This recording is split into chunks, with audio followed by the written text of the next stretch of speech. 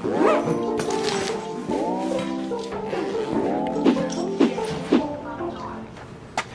we headed to Florida today. Let's go get this money. About to get to it. Let's go.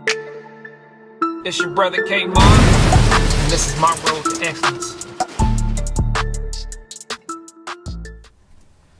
What's up, YouTube? It's your brother K-Mon, man. I'm back with another one. So we down here in, where the hell we at? Port Wentworth, Georgia.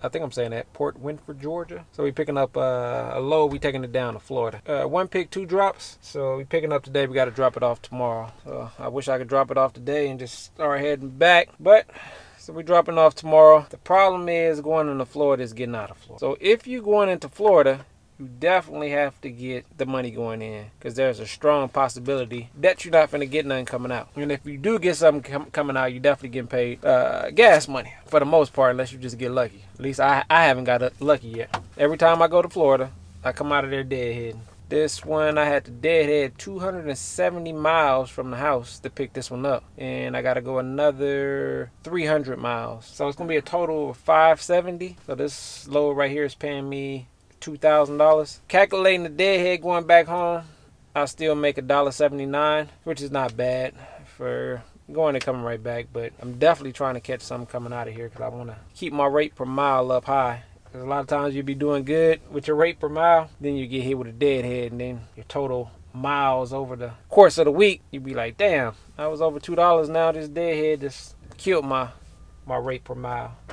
So you may be getting good loads during the week or whatever, but it just takes that one load that just to throw everything off course. Still money out here. Make sure y'all like and subscribe to the channel, man. Yeah, like, subscribe to the channel.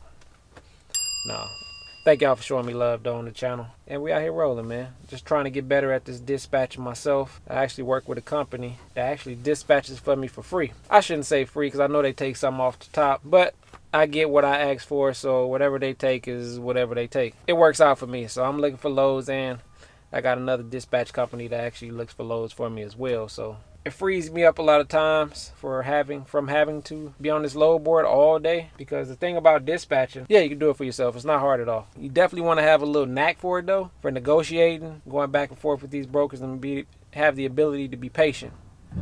They will jack you.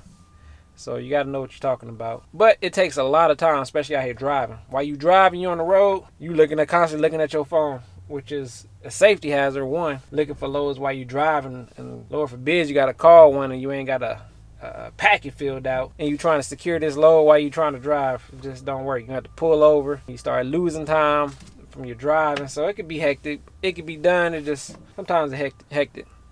Because you can't wait till you stop. But then a lot of times, if you're not looking at these boards, you're going to miss those good loads that come up. And you really want to take advantage of those good loads, because it helps you out. But that's just my little tidbit on that. But I'm going to talk to y'all when we get to, I guess we might do a hotel. Since I'm going to have a little time. So we might do a little hotel. I don't think I'm going to sleep in the truck tonight. But wherever we stop, we going to talk. So I'll let y'all. Hold on. All right. So we loaded.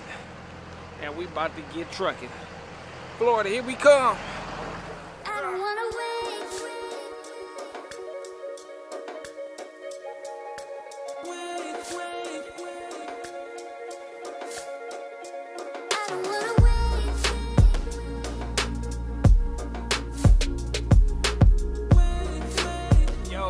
Yo, YouTube.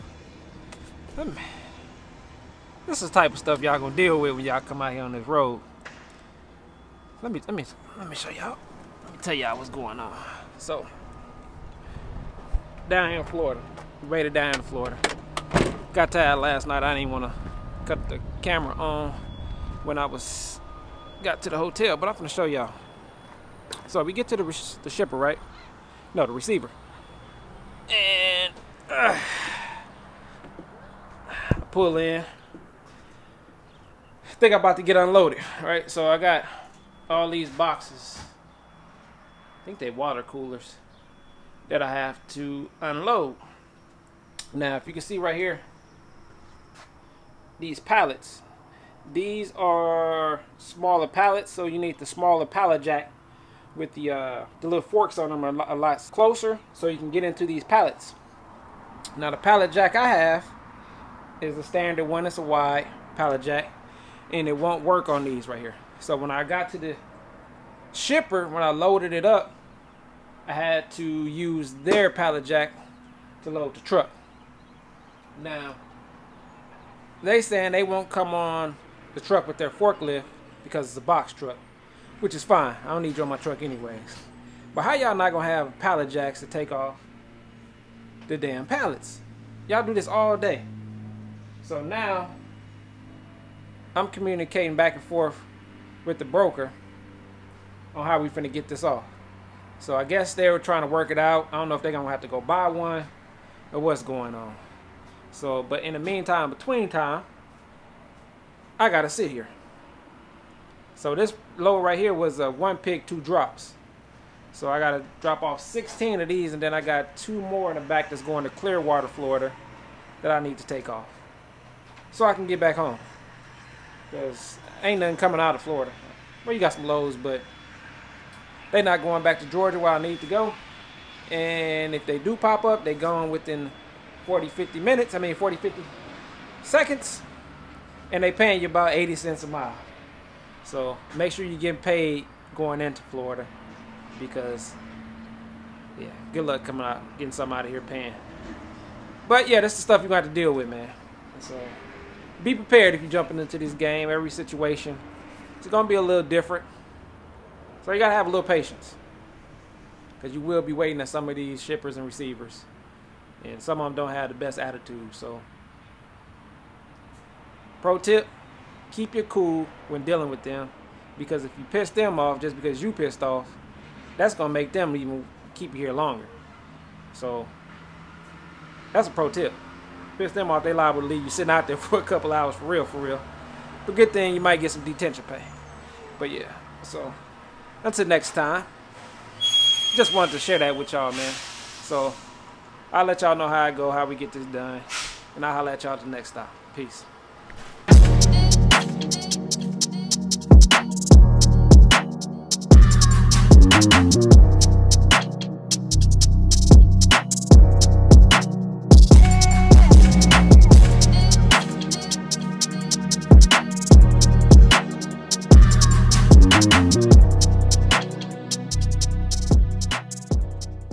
Just so y'all know, I'm finishing up this video. It's been about a week later. I was so upset that I couldn't even pick up the camera, man. To make a long story short, I'm not gonna drag it out. I end up having to lay over another day to get that load up off my truck. So I end up having to go to another facility for them to get it up off my truck and then go to the final destination. But long story short, man, they had to pay up. I ended up making $27.25 for that load. That made up for me having the deadhead back too. So I still, everything, I think going up there and going back with the deadhead, I still averaged like $2.09 a mile. They had to pay me, man. I was so hot. Boy, I was hot. I ain't gonna even lie to you. But stuff gonna happen like that out there, man. You just gotta regain your composure and just understand, man, this trucking. Everything ain't go the way you want it to go. So man, y'all keep trucking. Y'all keep doing your thing. Stay positive, and remember, be excellent. Be better than you were yesterday. Peace.